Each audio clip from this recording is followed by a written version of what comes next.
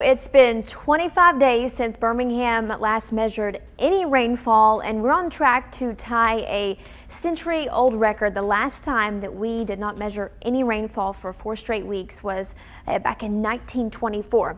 This is the drought monitor. This map is issued every Thursday, so tomorrow we will get a new one, and we do expect for the shades or the areas of drought to be expanded. At this point, a lot of central Alabama, the northern half of the state, just in that level 1 out of 5 category, but we expect this to be a little bit worse tomorrow. Normally we average over 3 inches of rain for the month of October, though it's our driest month, and we haven't measured anything at all. Hopefully you're still enjoying the beautiful blue skies though. It's great to take lunch outside. 78 in Birmingham. A west wind today, and we're warming up, adding a couple degrees each day this week, at least a degree. 85 in Fayette this afternoon, matching Tuscaloosa. A little warmer, Aliceville at 86. I think Birmingham's right around 84. The same story in Alabaster and down toward Clanton. 82 Pinson, 81 Coleman. Very warm though. These temperatures are 10 degrees above average. We've got warm weather through the rest of the week, really through the middle of the week, and by the weekend we see a little bit of change, but we are nearing record highs. I think that we get pretty close. We may tie them, but I don't think we surpass them. 85 the forecast high tomorrow, record is 86, and then on Friday we're looking at 86 for the afternoon high. The record is 88. It's very warm, very dry around here, we're all aware.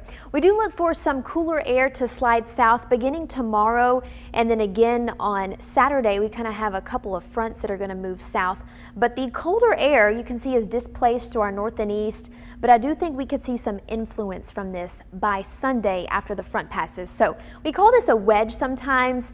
It's an expanding area of high pressure that sits along the Appalachian Mountains, and with the east breeze, some of that could funnel into Alabama. I think East Alabama would likely see the biggest impact from that, but we are looking milder by the weekend. I wouldn't necessarily say that we are much cooler, but it will feel a little bit different. You see 70s by Sunday and into early next week.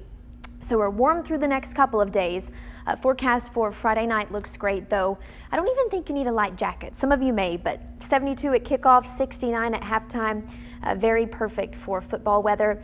And then Saturday looks great too for the Magic City Classic. The parade will be comfortable, 63, and then by kickoff we're at 83. Plenty of sunshine. No rain in the 7-day forecast, maybe a few spotty showers, but hopefully by early November we see